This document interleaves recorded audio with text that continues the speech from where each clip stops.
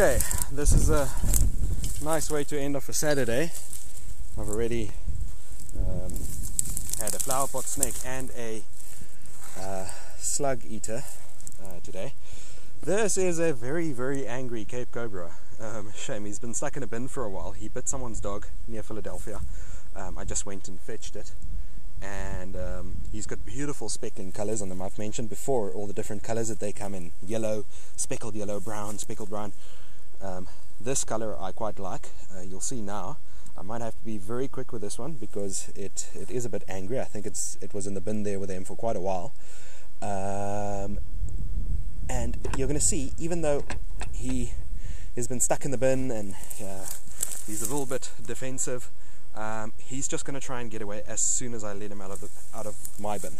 So here we go. Just keeping my tongs as backup here.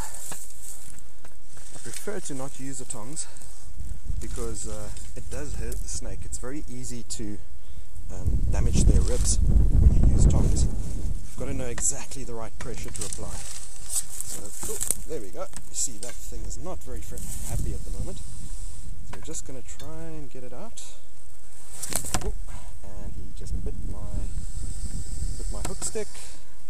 Let's try. Just grab him there. Perfect. That is a Cape Cobra. A very angry one as well. So I'm going to take him out carefully. Put him in the bush. Show him there's a space that he can go to.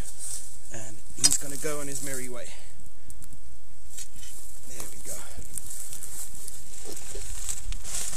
He's off to go and do the things that snakes do.